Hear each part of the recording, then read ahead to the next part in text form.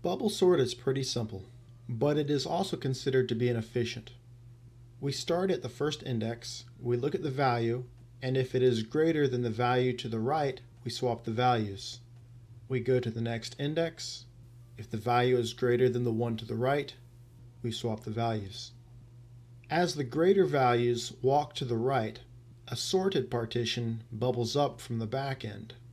In this example, we are using three local variables, n, I, and j. N and I are acting to set the amount of iterations, and j is representing where we are working at in the array. Let's have a look at it in action.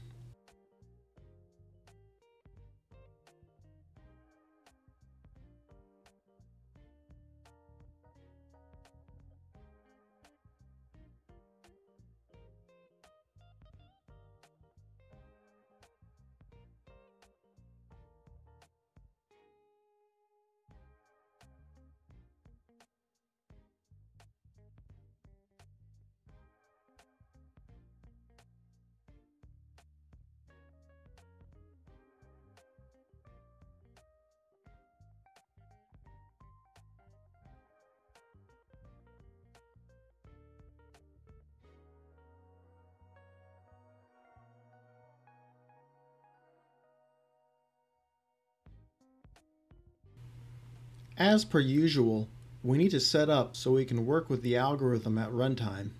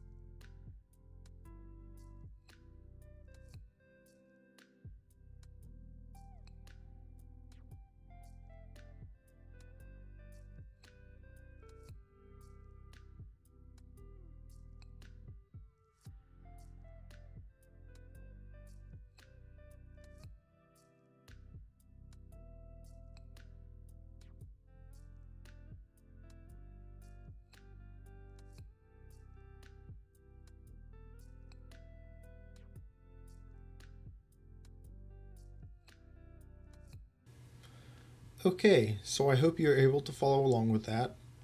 If you need a walkthrough on what we just did, go take a look at the introductory and setup video that we did for the series, and the video for insertion sort. Alright, so let's go ahead and add a function, bubble sort.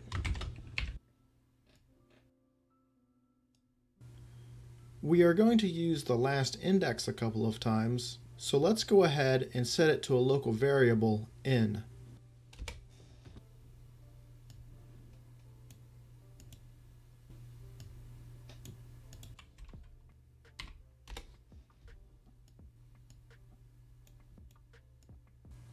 Next, we are going to add a for loop and create a local variable I and set it to 0.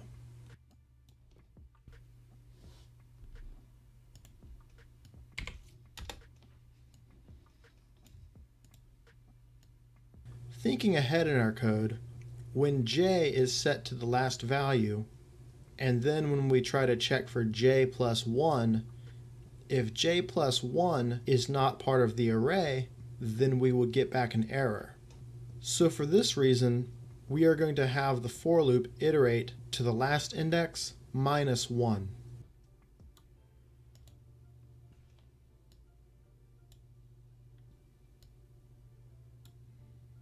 We are going to add another for loop and a local variable j set to 0.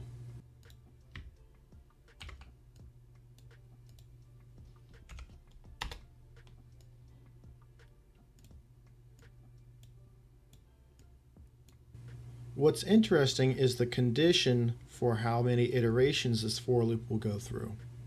It starts off the same way as the first for loop, but we will also be subtracting I from it. Right here on the minus node, just go ahead and click Add Pen and plug in I.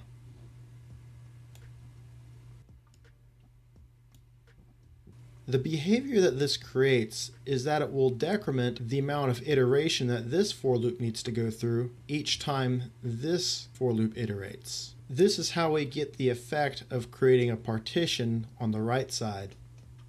Add a branch. If the value in the array at j is greater than the value in the array at j plus 1, do this.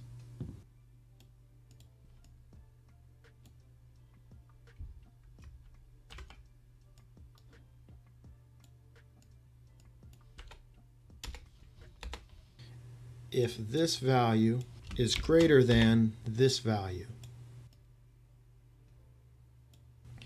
If that condition is true, then we swap the values.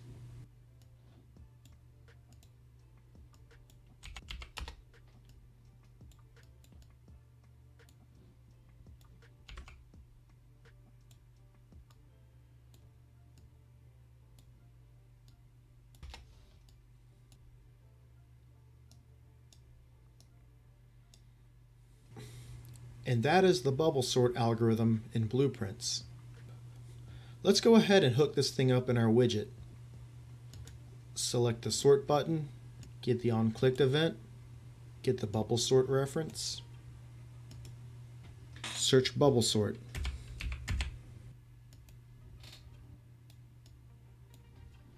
Compile, save, and let's run it. Enter some numbers.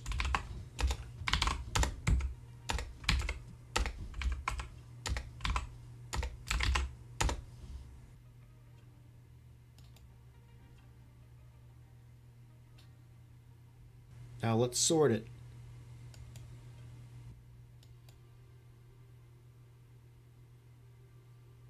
And there it is sorted. While bubble sort is pretty simple, if you consider the amount of steps that it has to perform, it is considered to be inefficient. But it could be done much worse. Down here is a copy of the same code as above, except for we're not using the I variable. In the first version, this condition makes it so that j only has to do work on the unsorted partition of the array. But in this version down here, j has to go back and recheck the conditions on parts of the array that have already been sorted.